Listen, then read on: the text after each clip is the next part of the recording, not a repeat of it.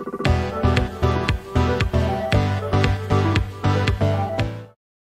think there's two ways to think about this, Wendy and Steph, because whether we were talking about 20% time or passion projects, which led really to the more formal work of Spark, we were always talking about empathy.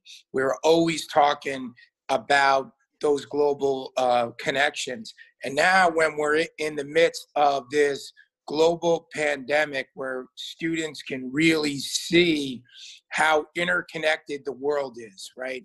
We're no longer just New Jerseyans. We're no longer just citizens of Middletown, but citizens of the world.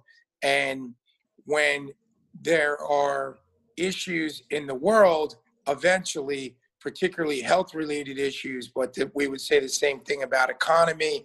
And this really, Wendy, speaks so much to the global competencies, global citizenship, and empathy. When we treat everyone as citizens of the world, and we see how connected we are, we see in this moment how important this is. And then the second thing is, I would say our work with personalized learning, students working independent, really did set us up for the virtual world that students are learning in right now. I mean, me and Wendy honestly have done this together. Like, we have started from the very beginning. I feel like the whole concept of like personalized learning in our district was very organic in the beginning. It started off with like just a few teachers. Me and Wendy were two of them.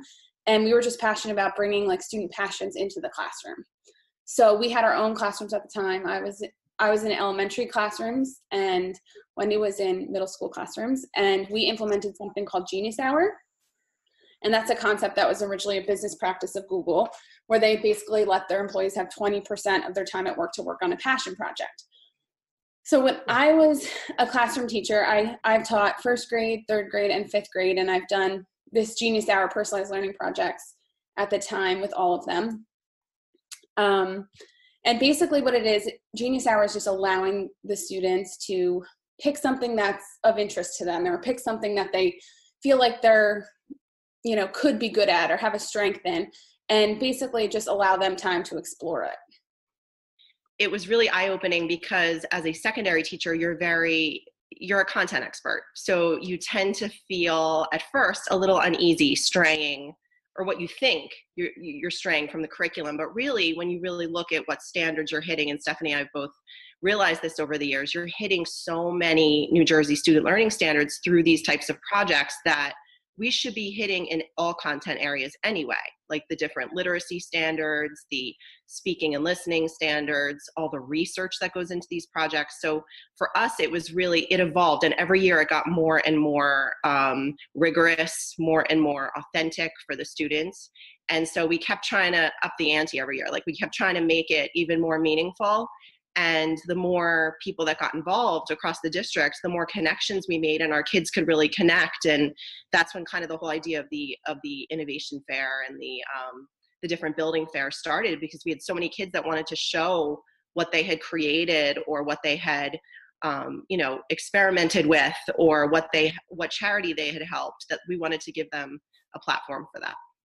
So I think what that means too is we're taking this curricular initiative of personalized learning, and now we're connecting it to bullying and to social emotional learning. Because when we start with empathy, our elementary initiative with responsive classrooms and creating a positive culture of respect in the classroom, empathy is such an important part of that. And from there, we can build to global competencies, global citizenship, an understanding of our responsibility to humanity, to fellow human beings, to different cultures, to different countries, to different continents.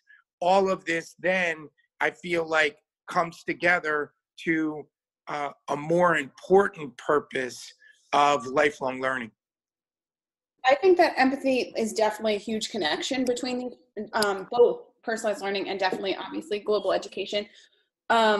I think that these personalized learning projects have just naturally promoted empathy.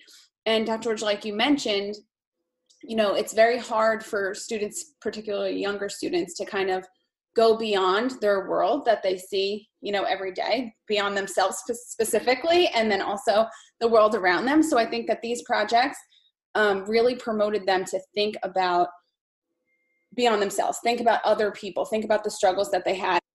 Yeah, and I think our job as educators moving forward, and we had talked about this before, is that sadly, you know, this global pandemic, I think has made us all realize we are, you know, citizens of the world, but that when this is over, and hopefully that soon, our students realize that there's challenges affecting other people that may never affect us here in America, but that they have that empathy and remember how this time felt for them and how other people are dealing with these kinds of challenges every day.